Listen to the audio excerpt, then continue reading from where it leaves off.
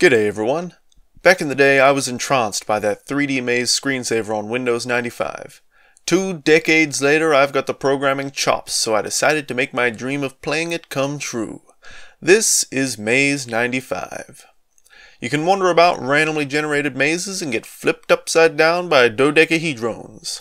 I also took the opportunity to promote some other awesome indie games on the walls.